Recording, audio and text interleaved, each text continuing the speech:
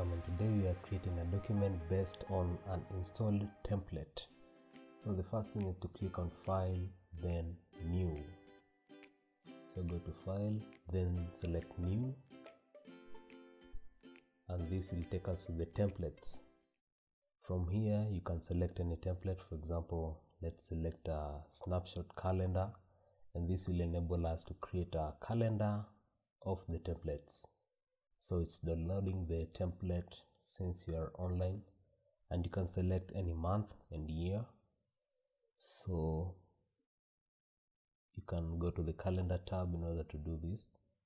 You can as well edit any part of this document by highlighting, then editing. For example, you can edit the year, month, or even the subtitle. You can change the description and the image of your calendar.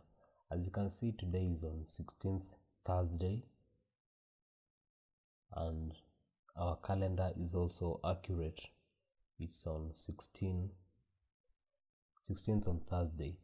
So go to File, then New. You can select another template in order to enhance what you're saying. So this one is a cover letter. We'll choose to create a cover letter from our templates, and it's already here. So what you have to do is just edit the address, the zip code, and edit the phone number as well, and your email. If you have a website, you can insert there so that your recruiting agent can know more about you. You can see you also have a first name and surname. You can just edit the first name section. So here, let me say Jeff, and the surname I can say Mululu. Then the date is 16th of March 2023.